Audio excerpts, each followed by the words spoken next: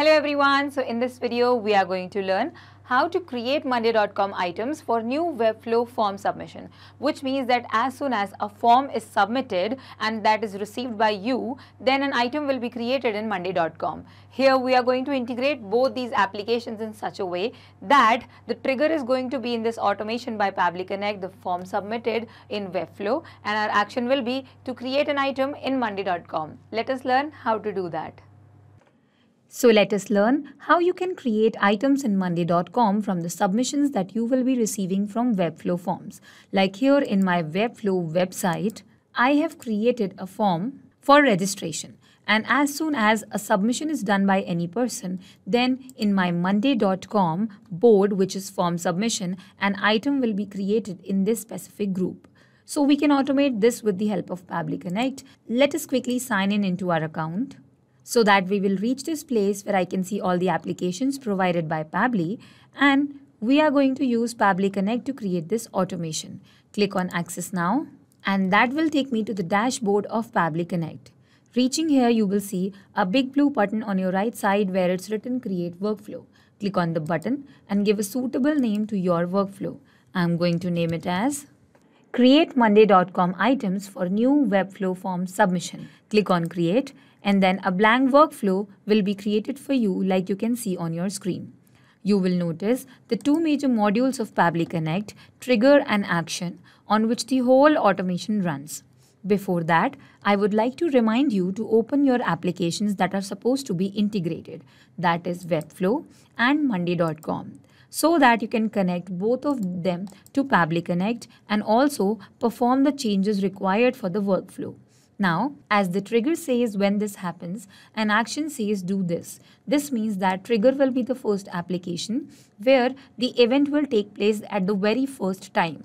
Like here, our trigger application is going to be Webflow, because the form submission is what will start or trigger this complete workflow. And as soon as the trigger is done, the action application, which is monday.com, will create a item in the board. So this is our action application. Let us move ahead with the trigger. The trigger event, which will cause the change over here, is going to be new form submission instant. So it will trigger whenever a new form submission is received. Now here you will see when you click on connect and add new connection, you are connecting Webflow and Pabbly Connect for the reason that the form submission details will be brought over here as a response. So for that, you need an API token. Now how to get the API token from your Webflow account? You have to follow these instructions given over here. First of all, you have to type bearer. So you can simply copy the spelling from here so that you do not do any mistake. Give a space, and then you have to enter this API token. For the API token, let us go to our site. On whichever site you're working, click on the settings of the site, and then that will take you to this page where you can see integrations. Click on integrations, scroll down, and you will find API access. So generate a new API token, copy this one, go back to your workflow, and after you've given a space after bearer, paste this token. Click on save, and here your connection will be done.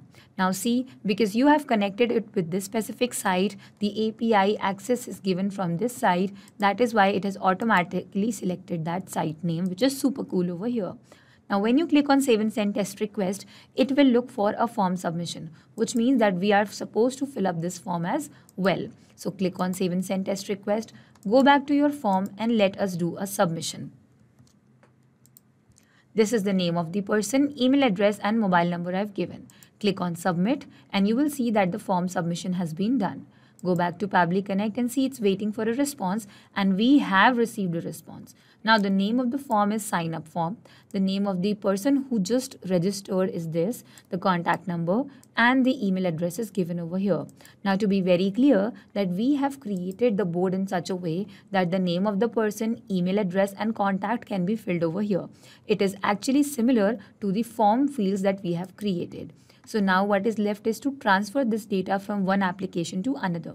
So we will now close this module and open our action window where we will select the action event, which is create item, because the board is already created, the group is also already created, and what is left is to create an item. So every time a new submission will be done, here a new person will be added. So click on connect. Now you are connecting monday.com to Pabbly Connect for the reason that you have received the form submission in your workflow in Pabbly Connect. And now the data will be transferred from Pabbly Connect to monday.com. So you are basically connecting it for that reason. Click on add new connection, and again you need a token over here to connect your monday.com account to Pabbly Connect. So for that we have to follow these instructions. Do not worry, everything is provided to you in Pabbly Connect. You need not learn anything, just follow these help text given to you. So log into your account, we have already done that. Go to your avatar or your picture icon, which is this over here. Here in administrations, you will find API from the left menu given to you like here.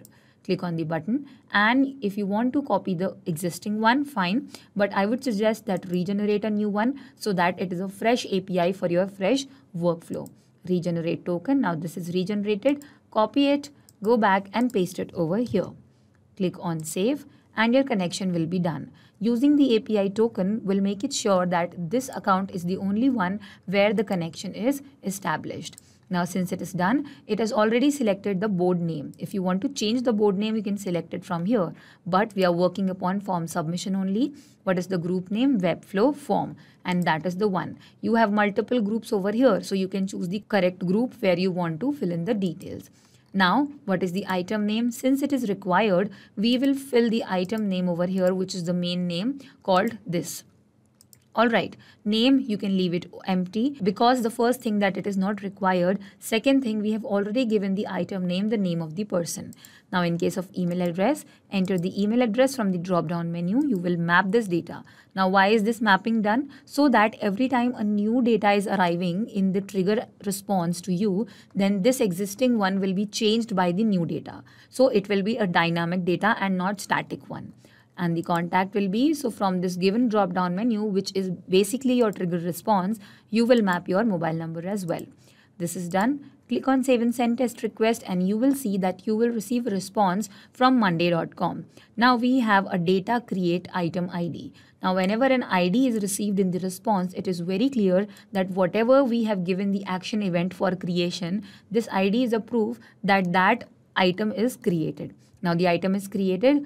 Close this module and this is the workflow. Go back to monday.com and see the name of the person, the email address and contact is here. Now let us do another form submission to check that is the workflow working or not. So I will go back here and to my forms and this is my form again. I will fill in the detail as name, email address and mobile number. Click on submit and the form is submitted. Go back to your monday.com and see. The name, email and contact is here. So which means that we have integrated Webflow and monday.com in such a way that every form submission will be recorded over here and you do not need to look for emails or the website that where you will find these submissions. All the details. You have n number of fields. You can create n number of columns in this group over here in monday.com and receive all the data right here. So this was the whole workflow. I hope this helped. Not just these applications, but you can integrate many other applications using Pabbly Connect. If you have any issue regarding Pabbly, you can email us at support@pabbly.com. You can ask your queries at forum.pabbly.com. And if you have any doubts regarding our pricing, then you can connect us through this given website. If you found this video helpful in any way, then make sure to share this with your friends and colleagues to make their life easier by creating automations. We will meet in the next video. Till then, do not forget to like our video and subscribe to our channel. Thank you.